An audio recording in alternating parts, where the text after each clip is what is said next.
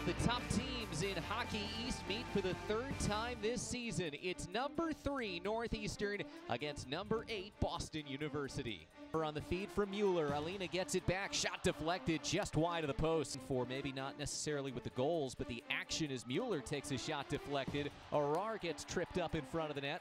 And a plus 34 goal differential in the first period of the game. They have an ability to just knock teams out early. Shot coming from D'Souza, and it's the Terriers who strike first. Cook, the only one in front of her. Sindoris joins the play. Michaela Sindoris walled off by Schroeder. Northeastern will get a chance to clear. Mueller, shorthanded. Northeastern, dangerous shorthanded. Mueller, the shot. She ties the game. Shorthanded, Mueller leads the charge. Waits back on it. Deflection, open net. Chance for Knoll to follow from Fontaine.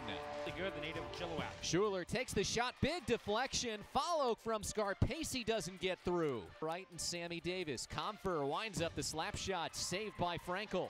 Seconds left on the penalty. Scarpacey gets it on the far corner. She takes the shot, saved by Frankel. Huskies kill off 5 BU power plays, including a 5-minute major at the end of this game. They defeat BU 2-1 tonight at Matthews Arena.